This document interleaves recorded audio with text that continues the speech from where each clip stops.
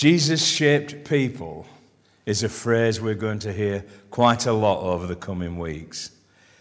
Because Jesus-shaped people is a program developed in Bradford by Gordon Day, designed to help churches grow through studying Jesus' ministry.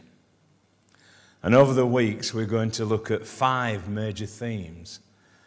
And the first theme for this morning is meeting people, and in particular, out on the street is our topic.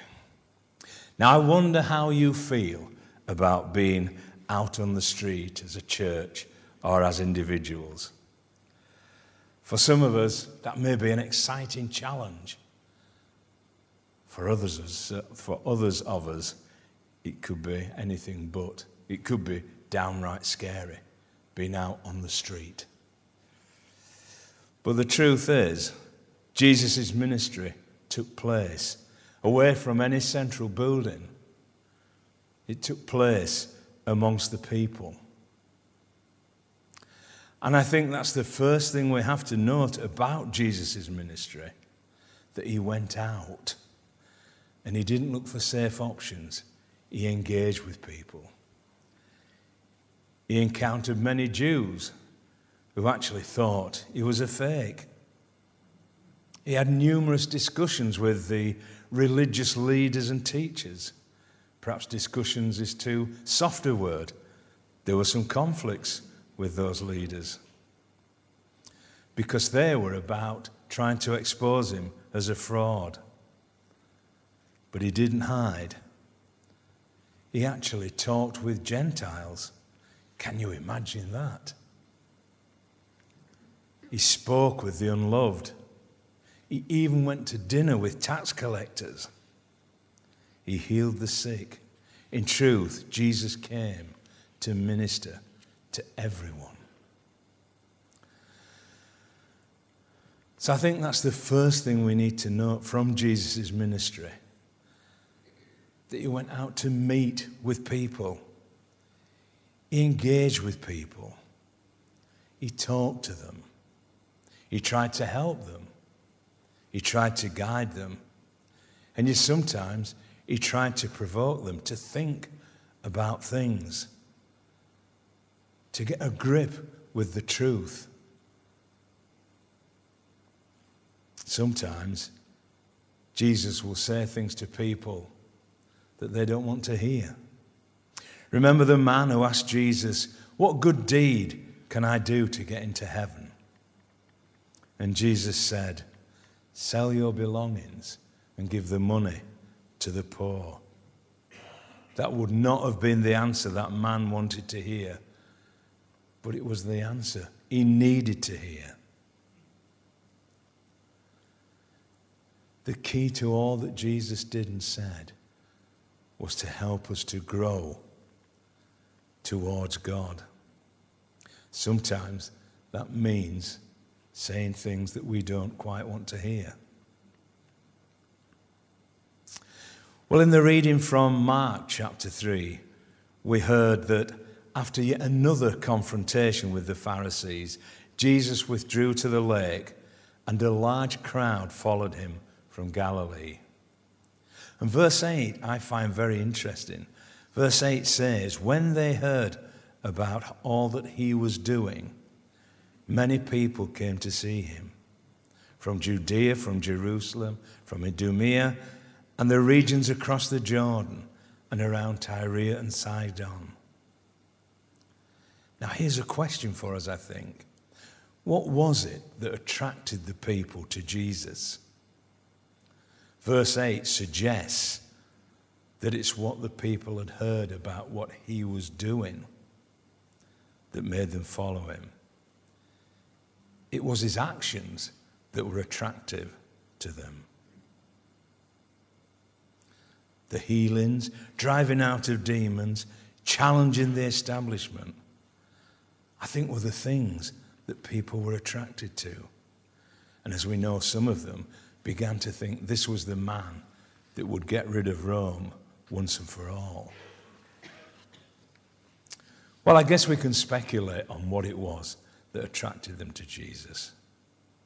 But it does seem that they came because of the things he did. He had performed many signs and wonders, and that made him interesting and special. And so they came.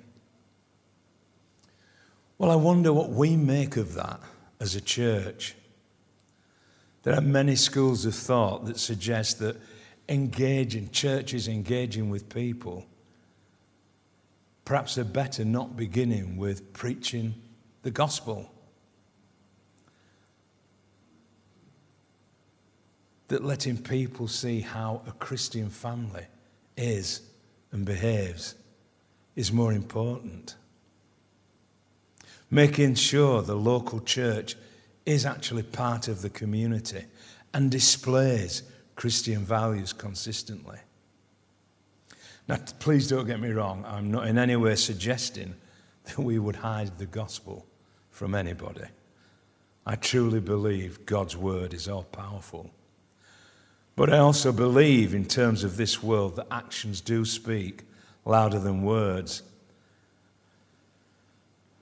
And the more I think about it, that whilst God's word is all powerful, he also gave us the freedom to ignore him. I was reminded of my grandma, who used to often say about people, there's none as deaf as them that don't want to hear. And sadly, that's true in our society today.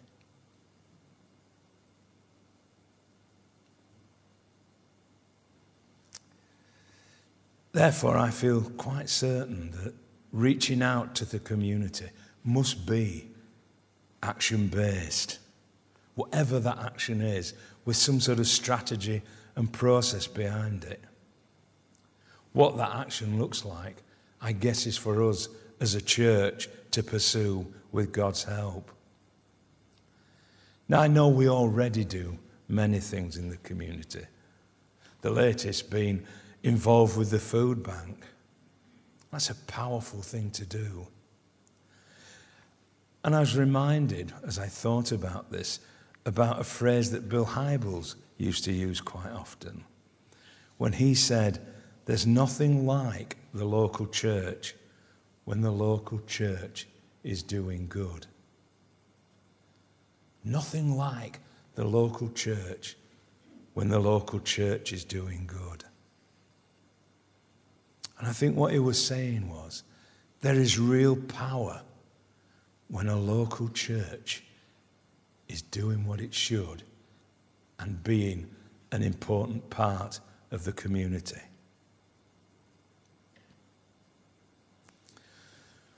But I read the passage from Philippians, and it also occurred to me that as we perhaps follow this course and start to shape and form ourselves more as Jesus people, then there may be some things that we need to pay attention to.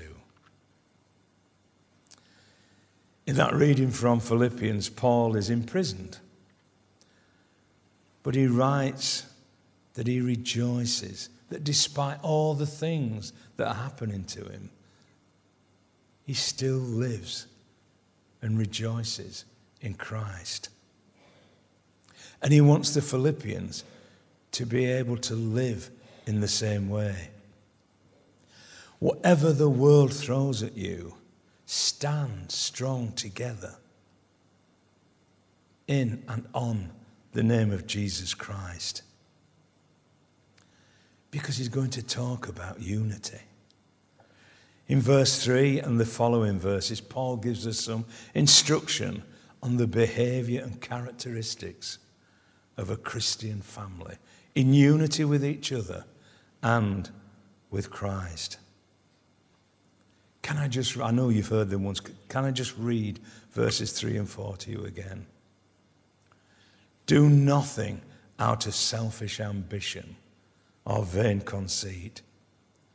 Rather, in humility, value others above yourselves, not looking to your own interests, but each of you to the interests of others.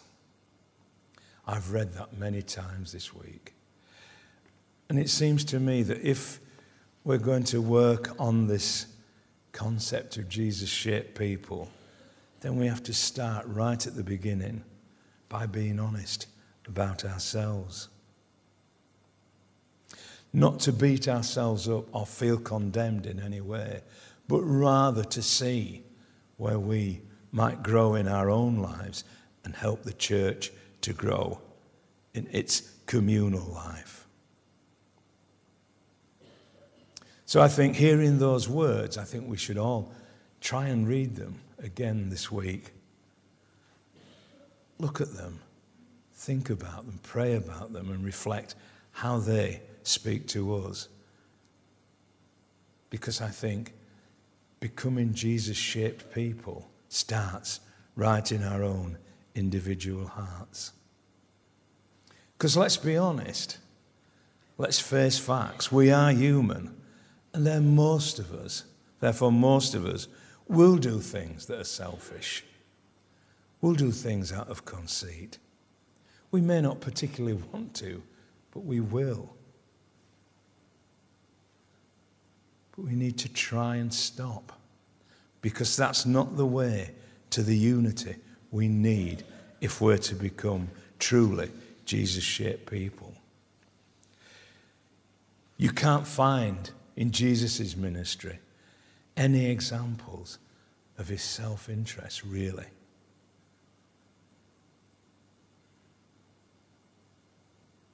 He's full of ambition, there's no doubt, but his ambition is to serve others, to serve God, and through that to bring people to eternal life. So perhaps this is an area of growth for us as individuals and then as a family. Each one of us has been given gifts and talents, and that's wonderful. But we should be using those for the good of the church community. We must guard against wearing our gifts and talents as a badge of personal pride. And I know those sound like harsh words, but we all know what life is like in this world. The third element in verse 3, Paul talks about humility and asks people to value others above themselves. And again, I think we need to ask that question. Is that true of us as individuals? Can we honestly say that we never look down or criticize other people? I think the chances are that most of us do. But that's not the way to unity. That's not the way that Jesus' people would be.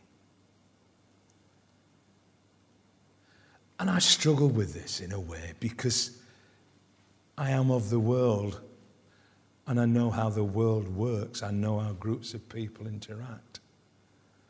But I also am a Christian and I have struggles within me about things like this.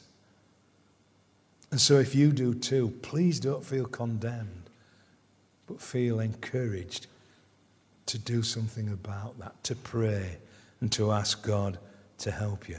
Because one wonderful image came to my mind. Imagine how powerful a family we would be if everyone looked up to everyone else.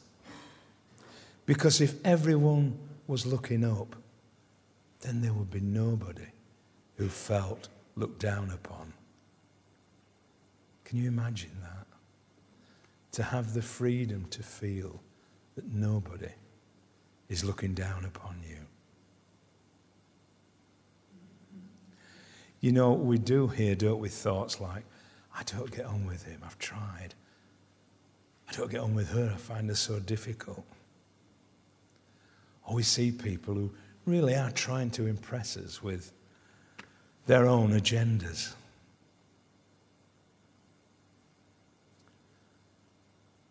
But they should be redundant things in a church family that has Jesus at the centre.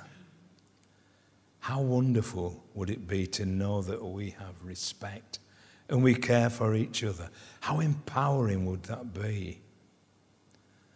Paul tells us in verse 5 that in our relationships with one another, we should have the same mindset as Christ.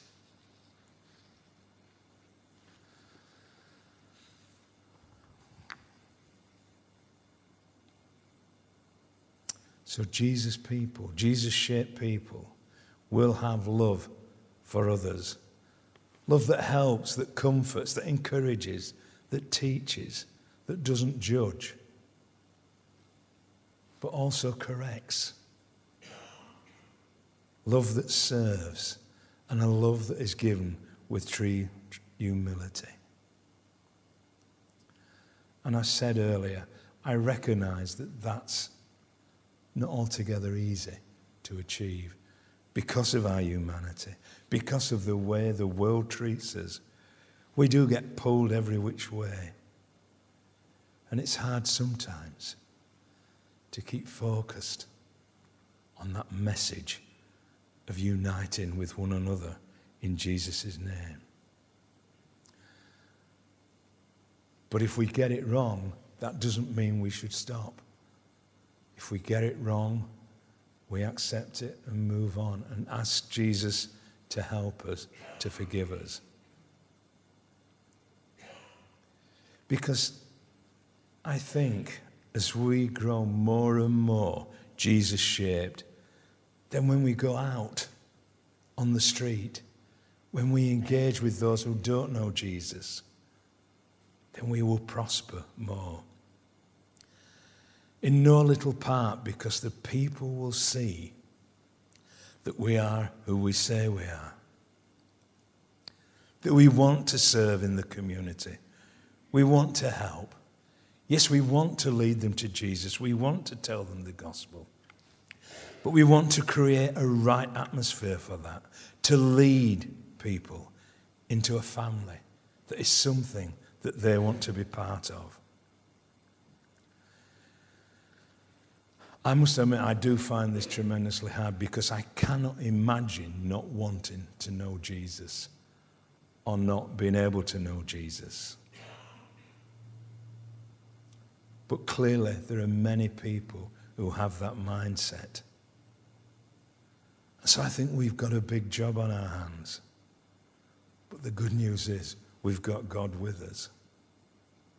I've just been watching the telly this Christmas and I'm amazed how many times Christians are portrayed in a bad light.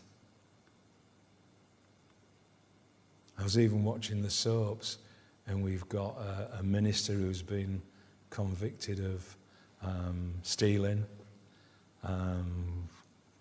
gay relationships, all sorts of things that do not show the church in a good light.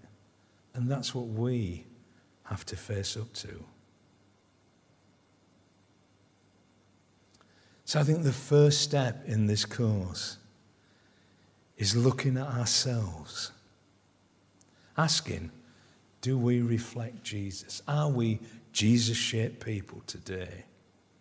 Do we actually project the joy of knowing that we have a Saviour who came to earth and died on a cross for us? Do we project that to the world outside? Do we show a desire to serve others without judgment? Do we open our arms wide to welcome people, all people? And I think I'm going to finish there because I've thrown out a lot of questions really and statements. But I just want to say again, let none of us feel in any way condemned by any of these things I've said. Rather, let us feel stirred. Let us feel a desire to work with God individually and to work with each other so that we truly become Jesus-shaped people. Amen.